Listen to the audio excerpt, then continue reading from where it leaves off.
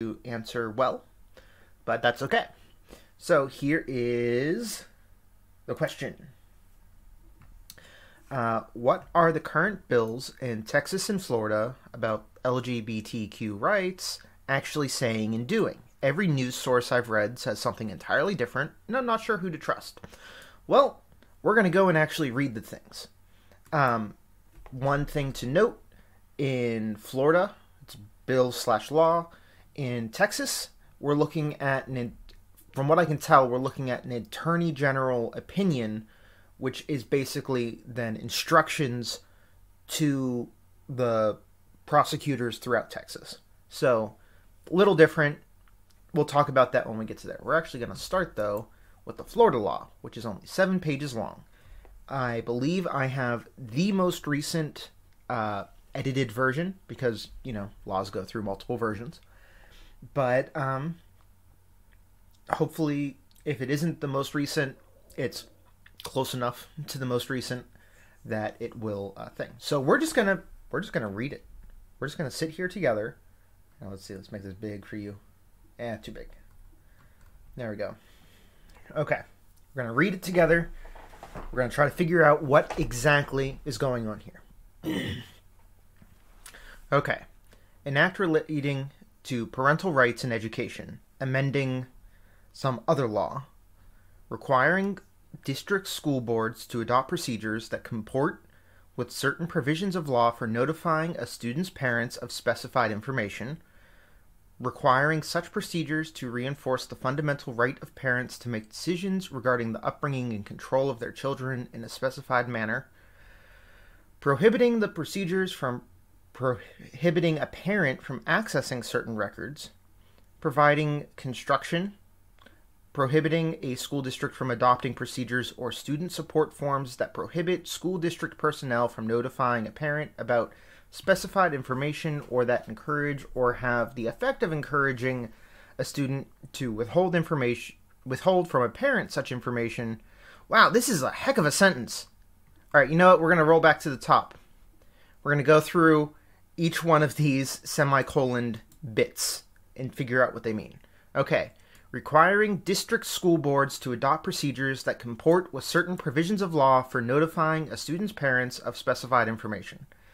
So, school boards and schools, therefore, can't circumvent state law that a school has to notify a parent about specific information. Doesn't say what the specified information is here yet. Okay. And requires such procedures to reinforce the fundamental right of parents to make decisions regarding the upbringing and control of their children in a specified manner. Basically, okay, so that to me is saying parents get to choose how they raise their kids. The schools don't get to, which is a national fight that's been going on for probably 4 or 5 years now, but has poked its head up more since COVID times because parents were actually seeing what was happening with the school instruction, and a lot of them had feelings about it. And yeah, so So it's the fundamental right of the parents to make decisions regarding the upbringing and control of their children in a specified manner. Very vague as to what this exactly means, but we have the general notion. Prohibiting the procedures from prohibiting a parent from accessing certain records. Okay, yeah. School board can't say this is confidential from a parent, which makes sense. Providing construction, I have no idea what we're talking about here. Prohibiting a school district from adopting procedures or student support forms that prohibit school district personnel from notifying a parent about specified information or that encourage or have the effect of encouraging a student to withhold from a parent such information. Okay, you can neither set it up such that school people aren't allowed to tell parents facts about their children, And you're not allowed to encourage students to keep secrets from their parents. Prohibiting school... Now, obviously, at some point, we have to get into what the hubbub is about, but thus far, this is... until we get... If specific information is to mean that you're not allowed to pick a subset of information to hold secret, nothing here is very, shocking. Prohibit school district personnel from discouraging or prohibiting parental notification and involvement in critical decisions affecting a student's mental, emotional, or physical well-being. Okay. Yeah, so it's basically the same thing again, just we're laying it out very explicit. You can't withhold information about a student from their parents. You can't encourage it, you can't prohibit it.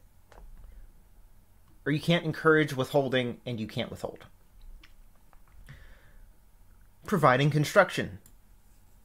Again, don't know what that means yet. Okay. Prohibiting classroom discussion, here we go, about sexual orientation or gender identity in certain grade levels or in a specified manner. We'll have to get down to that. This is what we are... all the contention's about is right here. But specified manner and certain grade levels. We have to find out what those mean before we make judgments on what this whole clause is saying. Requiring certain training developed or provided by a school district to adhere to standards established by the Department of Education. Okay, so school district training has to adhere to state, qualifications. Holy crap, how long is this sentence? We're on page 2. Requiring school districts to notify parents of healthcare services and provide parents the opportunity to consent or decline to such services. Yeah, I mean, regardless of what your personal feelings on this, that's the general law. If you're not an emancipated minor, your parents have the right to be the one to consent or refuse certain procedures. That's just the law. And school districts sometimes like to think that they can circumvent state or federal laws, but they can't.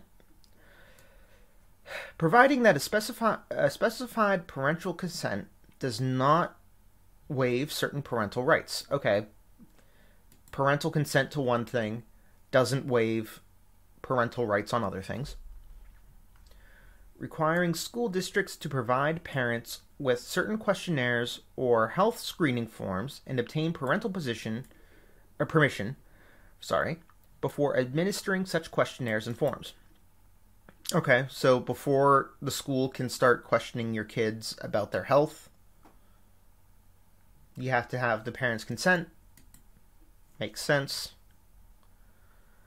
Requiring school districts to adopt certain procedures for resolving specified parental concerns. That's super meaningless without context. Requiring resolution within a specified time frame. All right, well, so long as the time frame is reasonable, it's always good to make a time frame for things to have to get resolved in, because otherwise things get pushed forever. Requiring the Commissioner of Education to appoint a special magistrate for unresolved concerns. That's good. If there's concerns that are failing to meet the time frame, you tried to set up a time frame, you need to have a fallback position that takes it out of the hands of whoever wasn't getting it done in the time frame. That makes sense. Providing requirements for the special magistrate. Makes sense. Requiring the State Board of Education to approve or reject the special magistrate's recommendation within a specified time frame. Okay, so we have the special magistrate, but we have oversight, and the oversight then also has a time frame. Okay.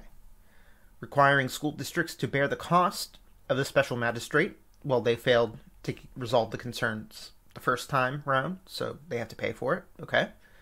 That's the stick, encouraging them to actually do the resolution and not dig their heels in. Requiring the State Board of Education to adopt rules. Providing requirements for such rules. That doesn't mean a lot without knowing what we're talking about specifically. Authorizing a parent to bring an action against a school district to obtain a declaratory judgment that a school district procedure or practice violates certain provisions of law. Okay, so that's specifically saying if parents find that a school district is flouting state law, especially like flouting this state law, parents are able to go to a judge and say, yo, judge, they're breaking the law. Otherwise, and you need a clause like that in there to establish that parents have standing, that it doesn't have to be like a state official suing the school district, because then you'd have to have a state official looking at all the school districts in a state to make sure that they're all applying to the law. Parents are actually paying attention. Some parents are paying attention to their home. All right, to their home district. Providing for additional award of injunctive relief, damages, reasonable attorney fees, and court costs to certain parents. That means if you sue and you win, you can sue for money, sue for damages. Excuse me. Requiring school districts to adopt certain policies to notify parents of certain rights. Okay, school districts have to tell the parents that they have the right to do these things. Kind of like how when you go to a doctor's office, there's a lot of times you have to sign a patient bill of rights informing you have these rights. Makes sense. Providing construction. Requiring the department to review and update as necessary specified materials by a certain date. Providing an effective date. Okay. That's pretty clear. All right, now we're going to get into the actual guts, I think, which only has like 3.5 pages to get through, so it can't be that complicated. All right. Section 1, paragraph C is added to that law to read: Powers and duties of district school board. The district school board, acting as a board, shall exercise and perform all the duties listed below. Okay. In accordance with the rights of parents enumerated elsewhere, adopt procedures for notifying a parent if there is a change in the student's services or monitoring related to the student's mental, emotional, or physical health or well-being, and the school's ability to provide a safe and supportive learning environment for the student. Okay. Schools have to tell parents if they think there's something going on with the student's mental, emotional, or physical health.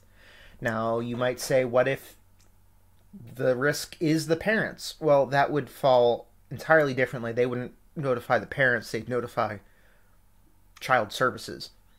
So there's a whole different mechanism for that. But this is saying if there's something else that's they're not calling child services about, you can't keep it secret from the parents. The procedures must reinforce the fundamental right of parents to make decisions regarding the upbringing and control of their children by requiring school district personnel to encourage a student to discuss issues relating to his or her well-being with his or her parents, or to facilitate discussion of the issue with the parent. All right, so they're able to encourage students to talk to the parents or facilitate. So, call the parent in, talk, be the medium through which a discussion happens. So they have some flexibility there. The procedures may not prohibit parents from accessing any of their students' education or health records created, maintained, or used by the school district. That makes sense. Parents have the right to access their child's records, like official records. It's just how it is.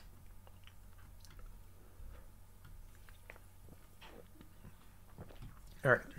A school district may not adopt procedures or student support forms that prohibit school district personnel from notifying a parent about his or her student's mental, emotional, or physical health or well-being, or a change in related services or monitoring, or encourage or have the effect of encouraging the student to withhold information, or withhold from a parent such information. School district personnel may not discourage or prohibit parental notification of and involvement in critical decisions affecting a student's mental, emotional, or physical health or well-being. This subparagraph does not prohibit school district from adopting procedures that permit school personnel to withhold such information from a parent if a reasonably prudent person would believe that disclosure would result in abuse, abandonment, or neglect as those terms are defined. Okay.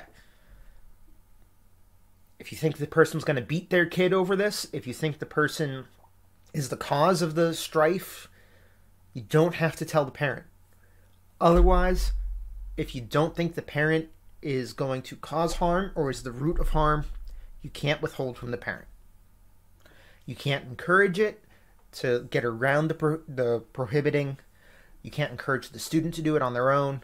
You just can't withhold that from the parent unless a reasonably prudent person would believe that disclosure would result in abuse, abandonment, or neglect as those terms are defined. Now, the reason it says reasonably prudent person, that's standard legalese for if you go to a court and you can't just say in all cases, it could lead to abuse or abandonment or neglect.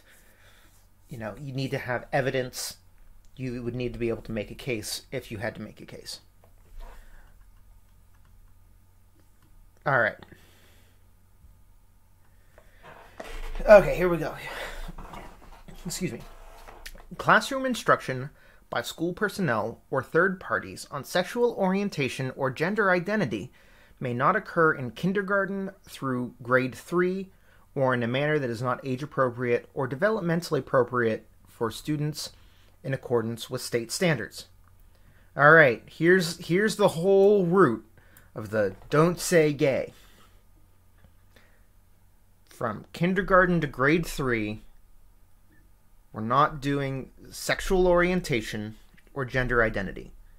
Sexual orientation would inherently, I don't know how you would discuss sexual orientation without doing sex ed for 8-year-olds or 5-year-olds. Now, there's all the great debates about how much sex ed, where, when, how much, how detailed.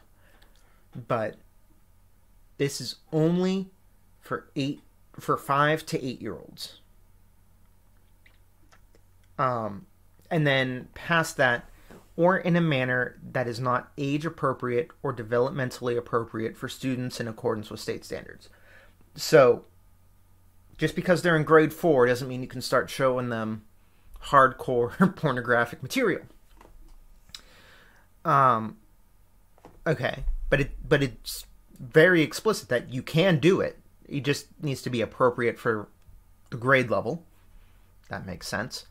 And nowhere in here, it's classroom instruction.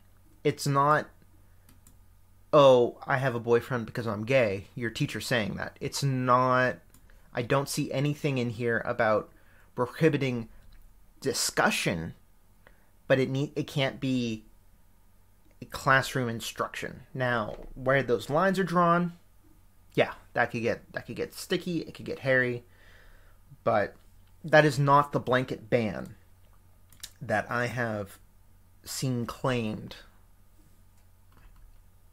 All right. Page 5 already. Student support services training developed or provided. Student support services training developed or provided by a school district to school district personnel must adhere to student service guidelines, standards, and frameworks established by the Department of Education. That makes sense. At the beginning of the school year, each school district shall notify parents of each healthcare service offered at their student school and the option to withhold consent or decline any specific service. Parental consent to a healthcare service does not waive the parent's right to access his or her student's educational or health records or to be notified about a change in his or her student's services or monitoring as provided by this paragraph. Yeah, once again, that makes sense. You might not like the idea that a parent has the right to control a child's medical situation, but I mean, that is as it is. The legal control over a child goes to the parents, not to the state. That's how it always has been in this country. And that's probably how it's going to be for dang near forever. Um, and that's just basically stating that, yeah, we're not breaking federal law. It's a shame how much state law has to be. We're not breaking federal law. Anyway, before administering a student well-being questionnaire or health screening form to a student in kindergarten through third grade, the school district must provide the questionnaire or health screening form to the parent and obtain permission. Okay, so specifically, 5 to 8-year-olds, you have to let the parents know what you're asking them for well-being and health screening. I really don't see much of a problem in that. Each school district shall adopt procedures for a parent to notify the principal or his or her designee regarding concerns under this paragraph at his or her student's school, and the process for resolving those concerns within 7 calendar days after notification of the parent. All right, so you have to let's see, regarding concerns at his or her student and the process for resolving. Okay, so you have to be able to, you have a week. If there's concerns, you have a week to start getting cracking. I don't know if this says it has to be resolved in 7 days or it has to be making progress in 7 days. But a lawyer would be able to tell you. Here we go. At a minimum, the procedures must require within 30 days after notification by the parent that the concern remains unresolved. The school district must either resolve the concern or provide a statement of the reasons for not resolving the concern. Okay, you have 30 days. They have a month to resolve a concern about the school district breaking this law, which seems very generous. If a concern is not resolved by the school district, a parent may request the Commissioner of Education to appoint a special magistrate who is a member of the Florida Bar in good standing who has at least 5 years' experience in administrative law. The special magistrate shall determine facts relating to the dispute over the school district procedure or practice, consider information provided by the school district, and render a recommended decision for resolution to the State Board of Education within 30 days. The Board of Education must approve or reject the recommended decision at its next regularly scheduled meeting that is more than 7 calendar days and no more 30 days after the date that the recommended decision is transmitted. The costs of the special magistrate shall be borne by the school district. The state education shall adopt rules, including forms necessary to implement this subparagraph. The other option is bring an action against the school district to obtain a declaratory judgment that the school district procedure or practice violates this paragraph and seek injunctive relief. A court may award damages and shall award reasonable attorney fees and court costs to a parent who receives declaratory, man, my words are tripping up, or injunctive relief. Okay, so you can sue. And, thing. Each school district shall adopt policies to notify parents of the procedures required under this paragraph. Makes sense. Nothing contained in this subparagraph shall be construed to abridge or alter the rights of action or remedies in equity already existing under common law or general law. So basically, this isn't superseding other reasons you could sue the school district. This is just adding a specific new one.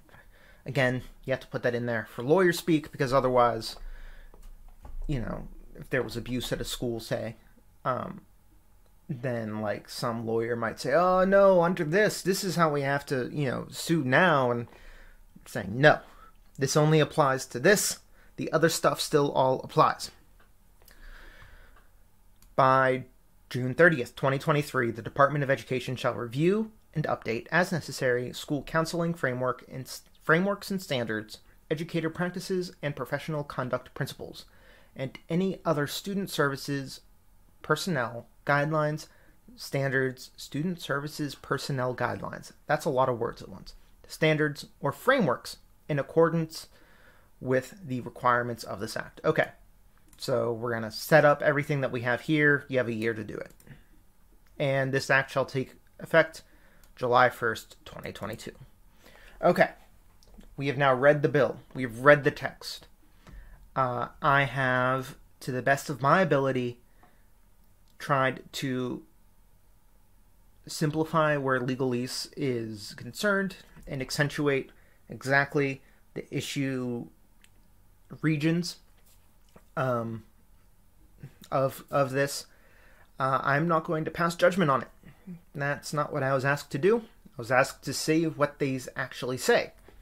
You have to make your own decisions. Is this a reasonable law? Are parts of it reasonable? Are parts of it not reasonable? What parts are not reasonable and why? What parts are reasonable and why?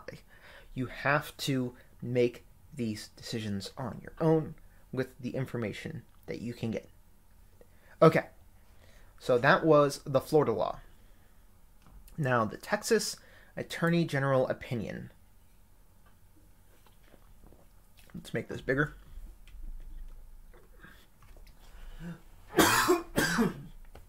Swallowed down the wrong pipe.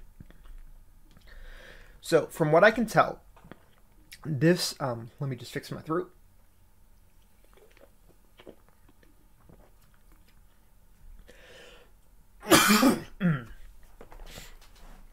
From what I can tell, this is the central document in the Texas affair.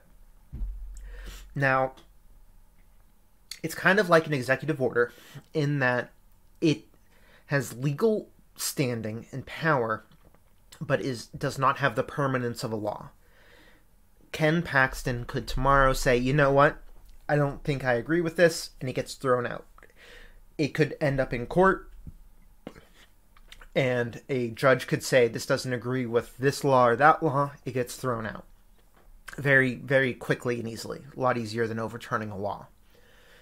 So, but at the same time, it does provide guidance for all of the state prosecutors, basically anyone under the Attorney General's office, people who are investigating or prosecuting under the umbrella of the state Attorney General. This is providing guidance for. So, let's see what is in here. I imagine this is going to be possibly harder to read, but it's only 13 pages, so let's do it. Alright, so this is written as a letter to the chair of the House Committee on General Investigating in the Texas House of Representatives about whether certain medical procedures performed on children constitute child abuse. Dear Representative Kraus, you ask whether the performance of certain medical and chemical procedures on children, several of which have the effect of sterilization, constitute child abuse. You specifically ask about procedures falling under the broader category of gender reassignment surgeries. Request letter at 1. You state that such procedures are typically performed to transition individuals with gender dysphoria to their desired genders, and you identify the following sex change procedures. Let me just get another sip because it's still tickling the back of my throat.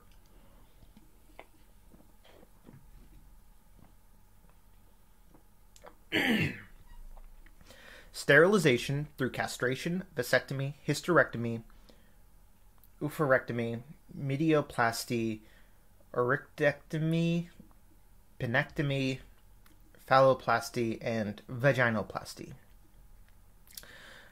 Mastectomies and removing from children otherwise healthy or non-diseased body part or tissue. At 1 admitted. Okay. Additionally, you ask whether providing, administering, prescribing, or dispensing drugs to children that induce transient or permanent infertility constitutes child abuse. You include the following categories of drugs: puberty suppressants or puberty blocking drugs, superphysiologic doses of testosterone to females, and superphysiologic doses of estrogen to males. You qualify your question with the following statement: some children have a medically verifiable gender disorder of sex development or do not have the normal sex chromosome structure for male or female, as determined by a physician through genetic testing that require procedures similar to those described in these requests. In other words, in rare circumstances, some of the procedures you list here are born out of medical necessity. For example, a minor male with testicular cancer may need an orectomy. Okay, so that's removing a testicle then. This opinion does not address or apply to medically necessary procedures. Okay. I actually might do a little editorializing on this one for some broader global context, because while this debate is raging in the United States, a similar but very different debate is raging in other parts of the developed world, most specifically in Western and Northern Europe. And I think it just would be interesting to you, the viewer, to hear what's going on there and kind of compare and contrast what's going on in our two different regions about the same types of issues. Okay. Based on the analysis herein, each of these sex change procedures and treatments enumerated above, when performed on children, can legally constitute child abuse under several provisions of the Texas Family Code. These procedures and treatments can cause mental or emotional injury to a child that results in an observable and material impairment in a child's growth, development, or psychological functioning. Oh, we should point out here, importantly, I do not know, under Texas Family Code, if child is a legal word that delineates a specific age range, or if it's just anyone under the age of 18. I don't know. It could be either one. I imagine it's probably anyone under the age of 18, but not being a Texas lawyer, I couldn't tell you if Texas did something different, because states do that sometimes. All right. These procedures and treatments can cause or permit the child to be in a situation in which the child sustains a mental or emotional injury that results in observable and material impairment in the child's growth, development, or psychological functioning. These procedures and treatments can cause a physical injury that results in substantial harm to the child. And these procedures and treatments often involve a failure to make a reasonable effort to prevent an action by another person that results in physical injury that results in substantial harm to a child, particularly by parents, counselors, and physicians. In addition to the analysis under Family Code, we discuss below the fundamental right to procreation, issues of physical and emotional harm associated with these procedures and treatments, consent laws in Texas and throughout the country, and existing child abuse standards. Each of these procedures and treatments you ask about can constitute child abuse when performed on minor children. Okay, so minor children makes me think that we are talking about anyone under the age of 18. The fundamental right to procreation is not what I was expecting to read there. All right. Nature and context of the question presented. Forming the basis for your request, you contend that the sex change procedures and treatments you are asking about are typically performed to transition individuals with gender dysphoria to their desired genders. The novel trend of providing these elective sex change to minors often has the effect of permanently sterilizing these minor children. All right, so yes, because that's how our surgeries work currently, or our treatments work currently. Novel doesn't mean like, how do I put this? Novel just meaning recent. It's a novel trend. It's a recent trend. While you refer to these procedures as sex changes, it is important to note that it remains medically impossible to truly change the sex of an individual because this is determined biologically at conception. No doctor can replace a fully functional male sex organ with a fully functioning female sex organ, or vice versa. In reality, these sex change procedures seek to destroy a fully functioning sex organ in order to cosmetically create the illusion of a sex change. That is correct. Because under current nomenclature, gender is mutable, but sex is not mutable under our current abilities of science. We just can't do it. All right. Beyond the obvious harm of permanently sterilizing a child, these procedures and treatments can cause side effects and harms beyond permanent infertility, including serious mental health effects, venous thrombosis, thromboembolism, increased risk of cardiovascular disease, weight gain, decreased libido.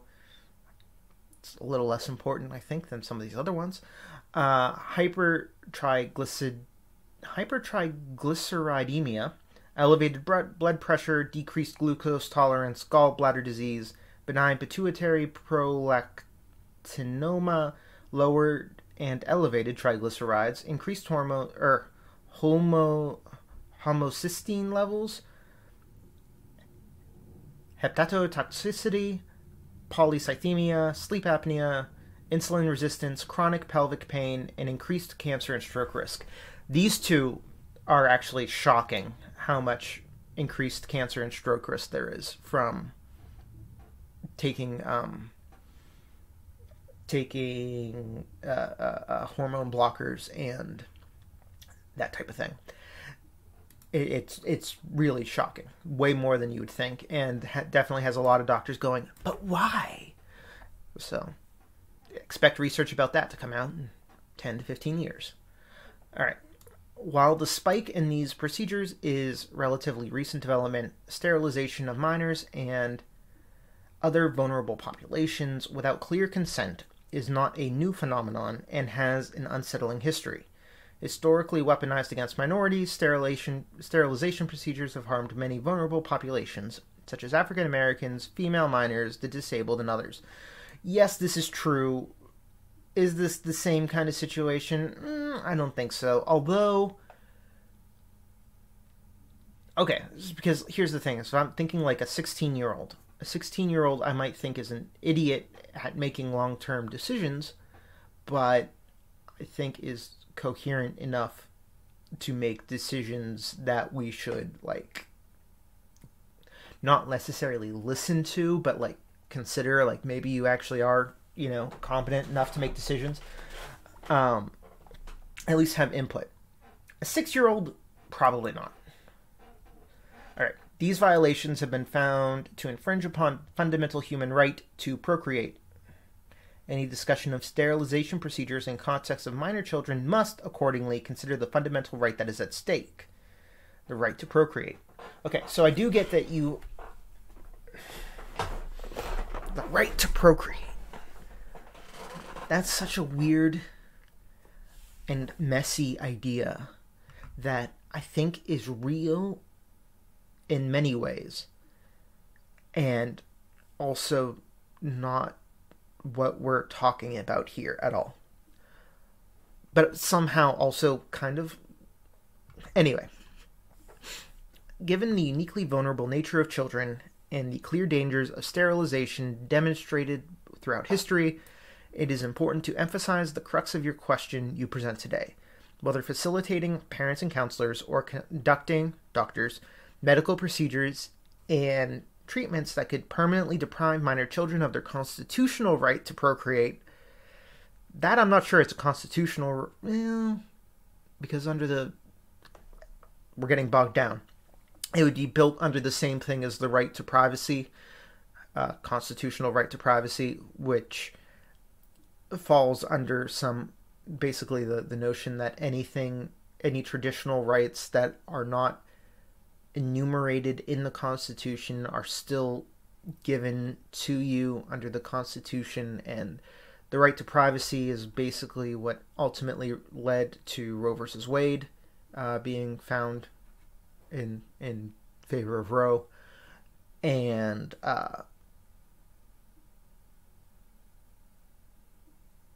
yeah, so there is legal argument there, but yeah, no, it just keeps throwing me for a loop as I keep thinking through the levels of it.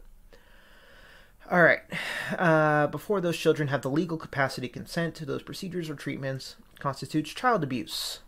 The medical evidence does not demonstrate that children and adolescents benefit from engaging in those irreversible sterilization procedures. Yeah, actually. So, how do I put this? The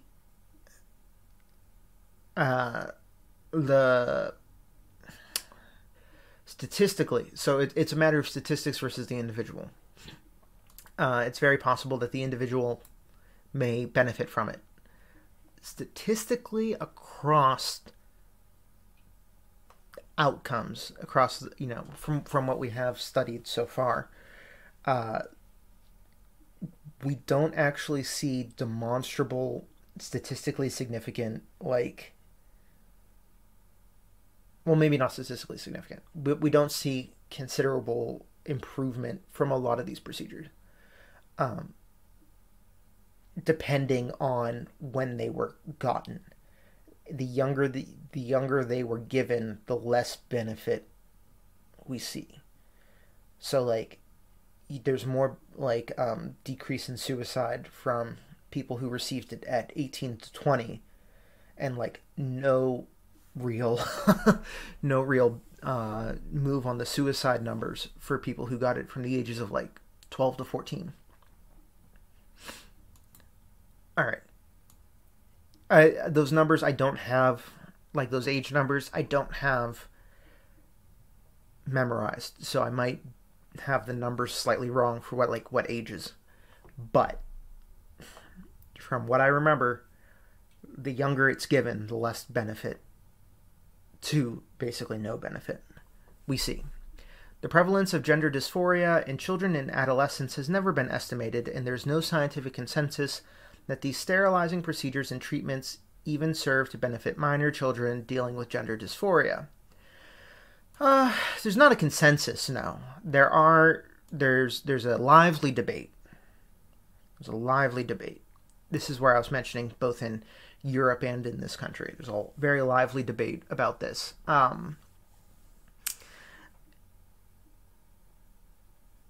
The other challenge is that how many children grow out of gender dysphoria.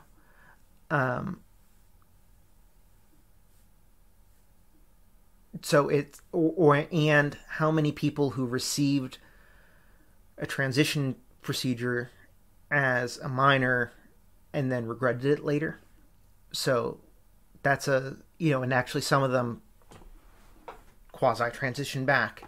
So that's a very hard thing, and the science needle does not point one way or another as to the best way of handling all of this. As stated by the Centers for Medicare and Medicaid Services, there is not enough high-quality evidence to determine whether gender reassignment surgery improves health outcomes for Medicare beneficiaries with gender dysphoria, and whether patients most likely to benefit from these types of surgical interventions can be identified prospectively. That means identified without doing them, without doing the surgeries. All right. Also, quote, several studies show a higher rate of regret at being sterilized among younger women than among those who were sterilized at a later age. Hey, I was just talking about that. Yeah. So, and that's federal regulations that they're talking there. This further indicates that minor children are not sufficiently mature to make informed decisions in this context. There is no evidence that long-term mental health outcomes are improved or the rates of suicide are reduced by hormonal or surgical intervention. Excuse me. Childhood onset gender dysphoria has been shown, quote, childhood onset gender dysphoria has been shown to have a high rate of natural resolution with 61 to 98% of children re-identifying with their biological sex during puberty. No studies to date have evaluated the natural course and rate of gender dysphoria resolution among the novel cohort presenting with adolescent onset gender dysphoria. Okay, so this is saying that if you have that childhood gender dysphoria, so prepubescent gender dysphoria, has a resolution rate of somewhere between 61 and 98% once you actually get your puberty. Once you start actually, your body starts really doing the differentiation that doesn't really happen pre-puberty, or doesn't happen substantially pre-puberty. And we don't have anything on the second one, or on the adolescent onset, where you already have your hormones going, and then you're like, I don't know about this. We don't have studies about the natural course and rate of resolution there, which makes sense because this is kind of a very recent focus. So, all right, one of the few relevant studies monitored transitioned individuals for 30 years. That's a pretty long study.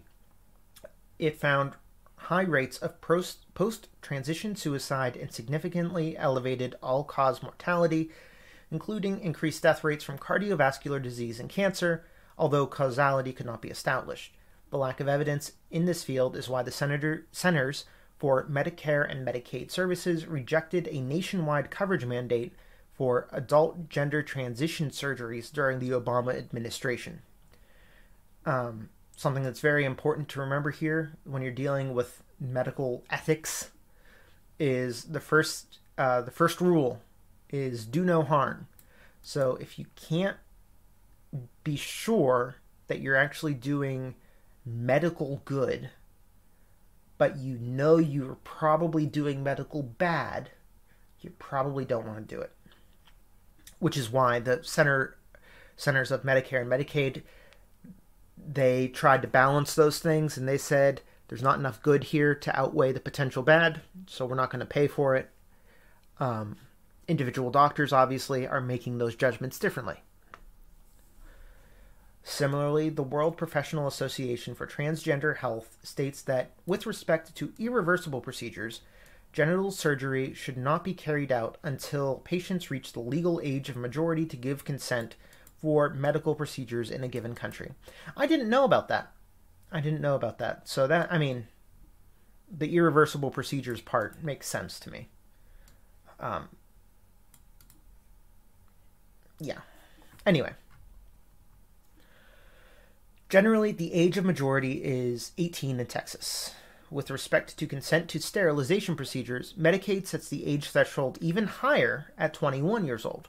Children and adolescents are promised relief and asked to quote, consent to life-altering irreversible treatment, and to do so in the midst of reported psychological distress when they cannot weigh long-term risks the way adults do, and when they are considered by the state in most regards to be without the legal capacity to consent, contract, vote, or otherwise. Legal and ethics scholars have suggested that it is particularly unethical and to radically intervene in the normal physical development of a child to affirm a gender identity that is at odds with the bodily sex. So, that is a very good point, is that we don't we don't treat children, people under the 18, like they can consent to a lot of things. That's interesting.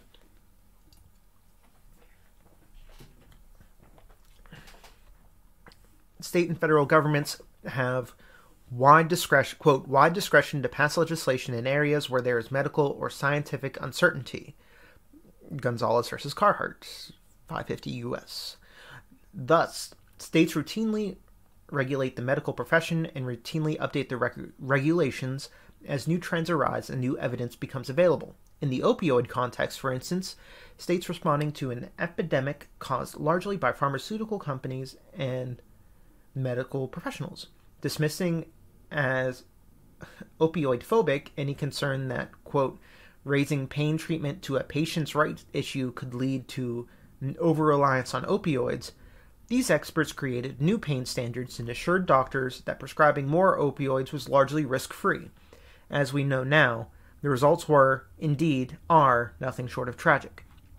There is always the potential for novel medical determinations to promote purported remedies that may not improve patient outcomes and can even result in tragic harms.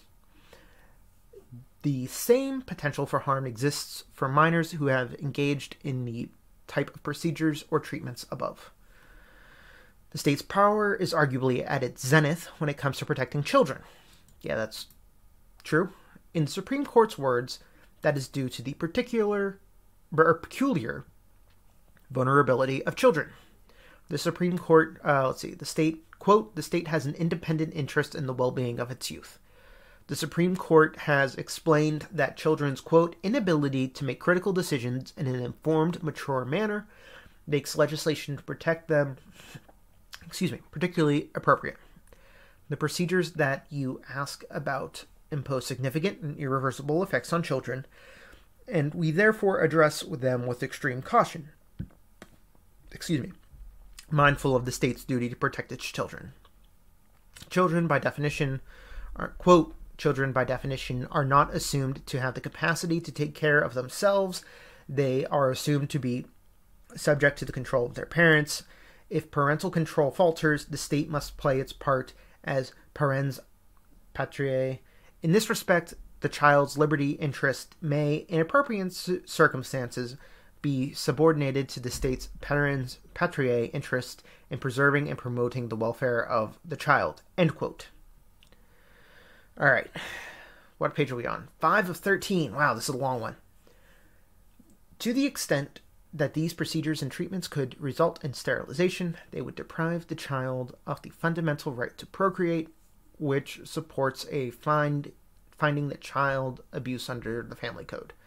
See, that's just weird to me. Like, you had all this stuff about it not being, potentially not being, able to, children might not be able to consent, which, I could see there being arguments about. You had all this stuff about, then we always go back to this fundamental right to procreate.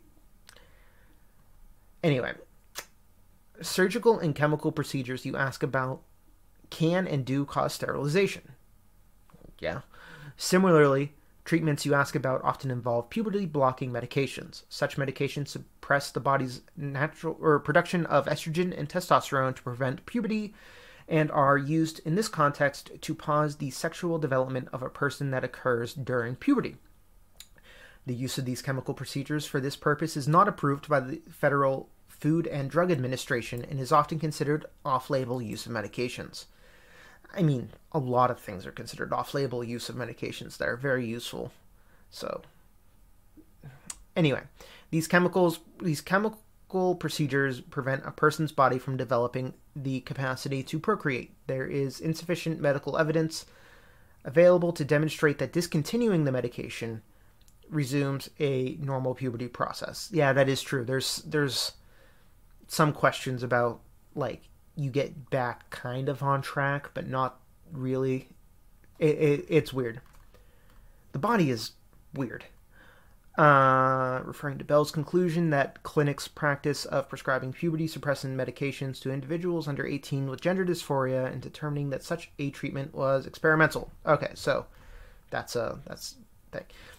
Thus, because the procedure you inquire about can and do result in sterilization, they implicate a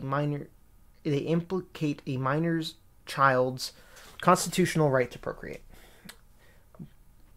That is interesting. I didn't realize that even as recently as December 1st, 2020, the use of these things, of these hormone blockers, was still considered experimental.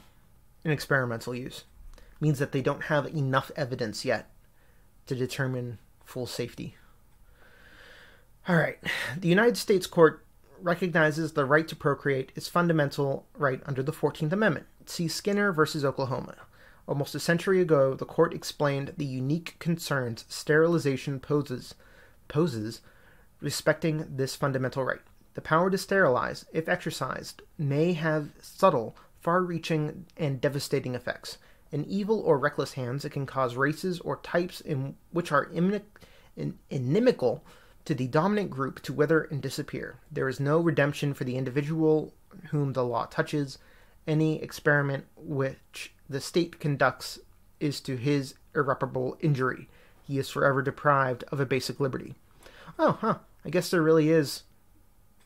Well, there we go. I didn't realize that the U.S. Supreme Court really did hit so hard on the fundamental right to be able to procreate. I learned something new here. To the extent the procedures you describe cause permanent damage to reproductive organs and functions of a child before the child has the legal capacity to consent, they unlawfully violate the child's constitutional right to procreate. See generally federal regulation such and such discussing ripeness for coercion and regret rates among minor children. Under Texas law, a minor is a person under the 18 years of age that has never been married and never been declared an adult by the court. Okay, so if you've been married or you've been emancipated, basically. And that includes a minor on active duty in the military, one who does not live with a parent and guardian and manages their own financial affairs, among others. So if you're emancipated, they're saying you've demonstrated the ability to be considered legally competent. Okay. State law recognizes 7 instances in which a minor can consent to certain types of medical treatment on their own. None of the express provisions relating to a minor's ability to consent to medical treatment address the consent to the procedures used for gender-affirming treatment. The lack of authority of a minor to consent to an irreversible sterilization procedure is consistent with other law. Federal Medicaid program does not allow for parental consent and has established a minimum age of 21 for consent to sterilization procedures and imposes detailed requirements for obtaining that consent. Federal Medicaid funds may not be used for sterilization without complying with consent requirements, meaning a doctor may not be reimbursed for sterilization procedures performed on minors. The higher age for sterilization procedures was implemented due to a number of special concerns, including historical instances of forced sterilization. Minors and other incompetents have been sterilized with federal funds. Quote, minors and other incompetents have been sterilized with federal funds, and an indefinite number of poor people have been improperly coerced into accepting a sterilization under the threat of that various federally supported welfare benefits would be withdrawn unless they submitted to an irreversible sterilization. In addition, the 21-year minimum age of consent rule accounted for concerns that minors were more susceptible to coercion than those over 21, and that younger women had higher rates of regret for sterilization than those who were sterilized at a later age. See federal regulation pointing to comments suggesting that persons under 21 are more susceptible to coercion than over 21 and are more likely to lack the maturity to make an informed decision, and acknowledging that, quote, these considerations favor protecting such individuals by limiting their access to the procedure, and pointing to several studies showing that a higher rate of regret at being sterilized among younger women than among those who are sterilized at a later age. Okay. Regarding parental consent, Texas law generally recognizes a parent's right to consent to a child's medical care. Okay, so now we're getting to the point where why doesn't a parent's consent equate to there being consent?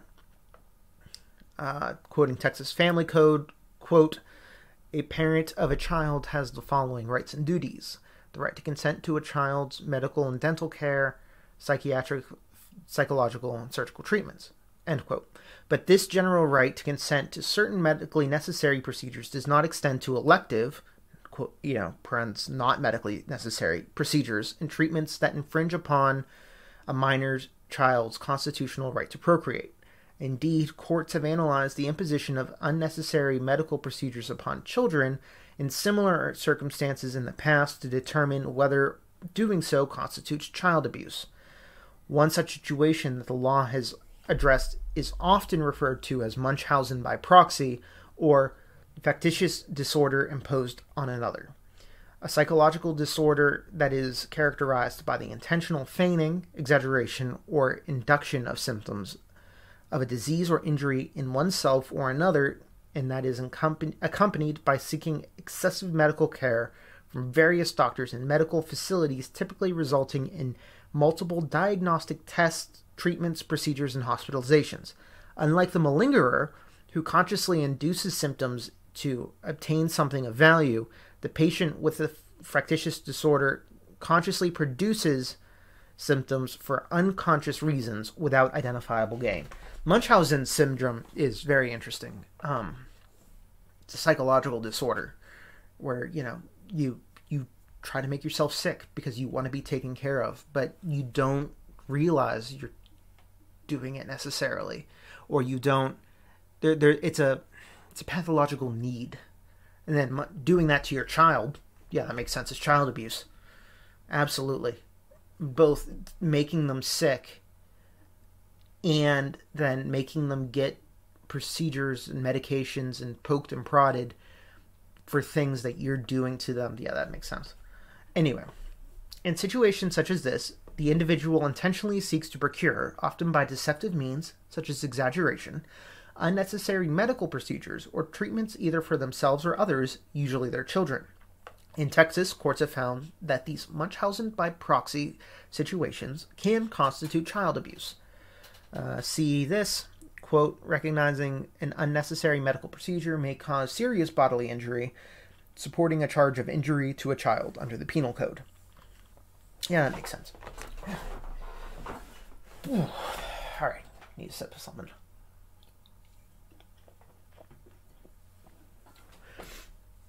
In the context of elective sex change procedures for minors, the legislature has not provided any avenue for parental consent, and no judicial avenue exists for the child to proceed with these procedures and treatments without parental consent. Okay, so the state hasn't given parents the ability to consent, and there's no way for the kids to sue to be allowed to do it without their parents.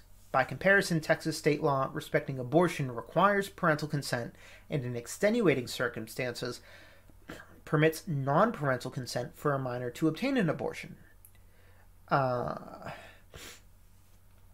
code's relevant, but the Texas legislature has not decided to make those same allowances for consent to sterilization, and thus a parent cannot consent to sterilization procedures or treatments that result in permanent deprivation of a minor child's constitutional right to procreate. Thus, no avenue exists for a child to consent to or obtain consent for an elective procedure or treatment that causes sterilization. Procedures and treatments you describe can constitute child abuse under the Family Code. Having established legal and cultural context of this opinion request, we now consider whether these procedures and treatments qualify as child abuse under the Family Code, where, as a factual matter, one of these procedures or treatments cannot result in sterilization. A court would have to go through the process of evaluating, on a case-by-case basis, whether that procedure violates any provisions of the Family Code, whether the procedure or treatment poses a similar threat or likelihood of substantial physical and emotional harm. Thus, where a factual scenario involving non-medically necessary gender-based procedures or treatments on a minor causes or threatens to harm or irreparably harm, causes harm or irreparable harm to the child, compared to instances of Munchausen syndrome by proxy or criminal injury to a child, or demonstrates a lack of consent, a court could find such procedures to constitute child abuse. The Texas legislature defines child abuse broadly. One second, I just need to blow my nose.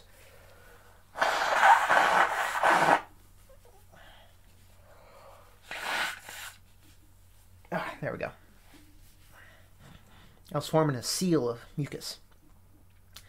The Family Code provides for the reporting and investigation of abuse or neglect of a child. It defines abuse through a broad and non-exclusive list of actions and omissions. Of course, this broad definition of abuse would apply to and include criminal acts against a child, such as female genital mutilation or injury to a child. Your questions implicate several components of section things. Subsection identifies, quote, mental or emotional injury to a child that results in an observable and material impairment in the child's growth, development, or psychological functioning. Subsection provides that, quote, causing or permitting the child to be in a situation in which the child sustains mental or emotional injury that results in an observable and material impairment to the child's growth, development, psychological functioning is abuse. Subsection blank includes as abuse a, quote, physical injury that results in substantial harm to the child or the genuine threat of substantial harm from physical injury to the child, and subsection that includes, quote, failure to make a reasonable effort to prevent a child by another person, to prevent an action by another person that results in physical injury that results in substantial harm to a child. Offering some clarity to the scope of abuse under subsection blank, the Texas Department of Family Protective Services adopted rules giving meaning to key terms and phrases used in the definition. The department acknowledges that emotional abuse is a subset of abuse that includes, quote, mental or emotional injury to a child that results in an observable material impairment in the child's growth, development, or psychological functioning. See that. Department's rules provide that mental or emotional injury means, quote, that a child of any age experiences significant or serious negative effects on the intellectual or psychological development or functioning, exhibits behaviors indicative of the observed material impairment, meaning discernible, substantial damage or deterioration to a child's emotional, social, or cognitive development. With respect to physical injuries, the department further clarified that this means that the meaning of the phrase physical injury that results in substantial harm to a child, explaining that it means in relevant part A, quote, real and significant physical injury or damage to a child that includes but is not limited to any of the following if caused by an action of the alleged perpetrator directed toward the alleged victim. Impairment of or injury to any bodily organ or function, end quote. The department's rules also define a genuine threat of substantial harm from physical injury to include declaring or exhibiting the intent to or determination to inflict real, significant physical injury or damage to a child. I just realized that I've been basically straight reading a lot of this, but that's because I find it to be very plainly written. We'll do some what does it all mean at the bottom. Subsection blank, and these rules define abuse broadly to include mental or emotional injury in addition to a physical injury. To the extent the specific procedures about which you ask may cause mental or emotional injury or physical injury within these provisions, they constitute abuse. Further, the legislature has explicitly defined female genital mutilation and made such act a state jail felony. While the legislature has not defined the phrase genital mutilation, nor specifically for males of any age, the legislature's criminalization of a particular type of genital mutilation supports an argument that analogous procedures that include genital mutilation, including potentially gender reassignment surgeries, could constitute abuse under the Family Code's broad, non-exhaustive examples of child abuse or neglect. Thus, many of the procedures and treatments you ask about can constitute female genital mutilation as a standalone criminal act. But even where these procedures and treatments may not constitute female genital mutilation under Texas law, a court could still find these procedures and treatments constitute child abuse under thing. Each of these procedures and treatments can constitute child abuse. Family Texas Code is clear. causing or permitting substantial harm to a child or child's growth and development is child abuse. Courts have held that an unnecessary surgical procedure that removes a healthy body part from a child can constitute a real and significant injury or damage to the child. Recognizing that an unnecessary medical procedure may cause serious bodily injury, supporting a charge of injury to a child. The Williamson case involved a victim of medical child abuse, sometimes referred to Munchausen syndrome by proxy. Munchausen syndrome by proxy is where an alleged perpetrator attempts to gain medical procedures and issues for their child for secondary gain for themselves. As a result, the children are subjected to multiple diagnostic tests, therapeutic procedures, sometimes operative procedures, in order to treat things that aren't really there. In Williamson's case, the abuse was perpetrated on a child when he was 5 or 6 years old by his mother.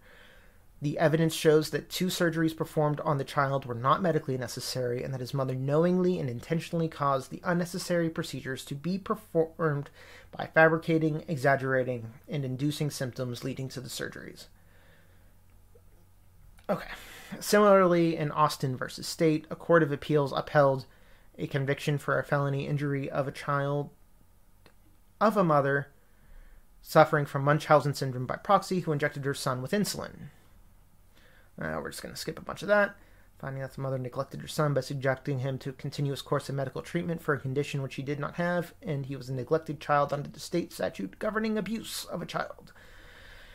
In guidance documents published for the Child Protective Service attorneys, the Texas Department of Family and Protective Services explained that Munchausen by proxy syndrome is relatively rare, but when it occurs is frequently a basis for finding child abuse.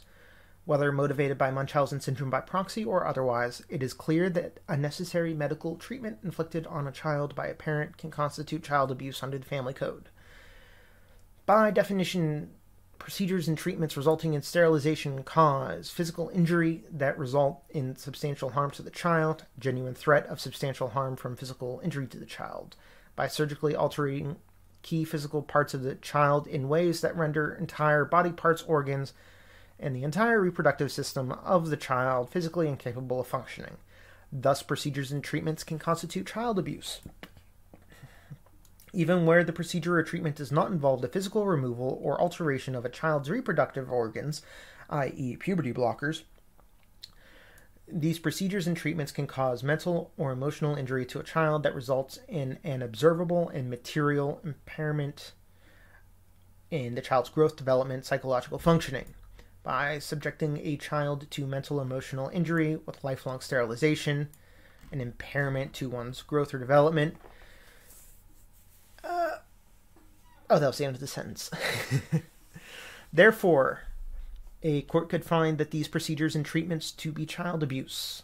Further, attempts by a parent to consent to these procedures and treatments on behalf of their child may, if successful, cause or permit the child to be in a situation in which the child sustains a mental or emotional injury that results in an observable and material impairment in the child's growth, development, or psychological functioning, and could be child abuse under those sections. Additionally, the failure to stop a child or another parent from conducting these treatments and procedures on a minor child can constitute a failure to make a reasonable effort to prevent an action by another person that results in a physical injury that results in substantial harm to the child. And if this failure to make a reasonable effort to prevent can also constitute child abuse under section. Any person that conducts or facilitates procedures or treatments that could be engaged in child abuse, whether parents, doctors, counselors, whatever. All right, last paragraph. Reading's hard. It is important to note that anyone who has a, quote, reasonable cause to believe that a child's physical or mental health or welfare has been adversely affected by abuse or neglect by any person shall immediately make a report, end quote, as described by the Family Code. Further, quote, if a professional has a reasonable cause to believe a child has been abused or neglected, or may be abused or neglected, or if that child is a victim of an offense under section, the professional has reasonable cause and the professional has reasonable cause to believe that the child has been abused as defined by section. The professional shall make a report no later than the 48th hour after the hour the professional first has reasonable cause to believe the child has been or may be abused or neglected or is a victim of an offense under section. The term includes teachers, nurses, doctors, daycare employees, employees of a clinic or healthcare facility that provides reproductive services, juvenile probation officers, juvenile detention or correctional officers. A failure to report these circumstances is a criminal offense. Summary. Each of these sex change procedures and treatments enumerated above, when performed on children, can legally constitute child abuse under several provisions of the Family Code. When considering the questions of child abuse, a court would likely consider the fundamental right to procreation, issues of physical and emotional harm associated with these procedures and treatments, consent laws in Texas and throughout the country, and existing child abuse standards. Very truly yours, Ken Paxton. Whew. Okay, that was a lot of reading. Number one thing, I think most people just read this page, and said, I know enough. Number two, what he was doing in that 13-page document was not, he didn't decide that gender reassignment treatments were child abuse. He was asked by the legislature to weigh in on that specific question, on whether those would constitute child abuse. He then took the totality of Texas state law and federal law and attempted to make a judgment based on those, whether or not they stated that under that constellation of laws, whether it would constitute child abuse. And then that this letter can be used as the blueprint then if you wanted to prosecute. So he is an attorney. I am not. His argument for how Texas Family Code describes things, if you view gender reassignment treatment as elective, makes total sense to me. If you view it as non-elective, well then this doesn't apply. And he actually specifically at the beginning, remember, outlined that medically necessary treatments of these types would not be considered child abuse because they're medically necessary. So then it comes down to what is medically necessary. That's an important thing to remember, is that he isn't making law here. He really is just trying to interpret what the law of Texas says. And I think he did a very exhaustive job of it. Exhausting for me, at least. Yeah, okay. The other thing is that he pointed out, and this is actually tied into some of the stuff about Western Europe. So Western Europe right now, in Northern Europe, this is happening, I think, mostly in France, England, Sweden, Norway, are where these debates are happening. So those countries were much quicker to allow sex reassignment surgeries left and right and center, and just not quite free for all, because still medical procedures, but as close to a free for all for medical procedures as you can get. And now they are actually saying, hold up, we went too far, and they're actually walking backwards. They're walking it back because from their perspectives, there's a lot of surgeries happening that are not providing benefit to the children.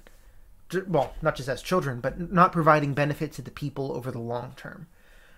There's a lot of pushback with that, back and forth. There's a growing number of groups in this country, or a growing group in this country of people who had gender reassignment surgery at a fairly young age, I think younger than 20, and then transitioned back later. And a lot of them talk about the fact that this is not having been anything near the position myself. I find this very interesting. Is some of them talk about how they were young, and so a lady liked ladies, and in talking to specific psychiatric help, she wasn't dealing with the fact that she was a lesbian, and her doctors kind of pushed her along towards reassignment because they felt that she was a man in a woman's body. So she went through all the reassignment surgery and all of that, and then later decided, no, I'm a woman, I just like women. So I mean, it's fantastically complicated, and I don't think the doctors are doing this in bad faith, but there's definitely, I think, a good number of doctors who are too gung-ho on this. Another thing is that I can't remember which, it's not the biggest one, but I think it's the second biggest one, the American Pediatric Association, something along those lines. I think it's the second biggest association, professional association of pediatricians. Actually, they're more hardcore than this. They're like, no, any kind of treatment before the age of 13 should just, minus the medically necessary, things, should be considered just child abuse straight up, even puberty blockers. They're a lot harder on that. But, they're doctors. They're not, it's not just a lawyer, saying this. They're pediatricians. So there's a lot about this that the science, not only is, I hate the phrase settled science, but not only is the science not finding a level, it's not even, I wouldn't even say at this point that you could point to a preponderance of evidence that would guide you in how to apply these situations. So it's fantastically complicated, especially the wider view you take if you're following the developments in the treatment community in Europe. Who, like I said, they kind of went through the same waves we did, but they did it a little earlier, and so they've decided they've gone too far, and they're trying to pull back a bit.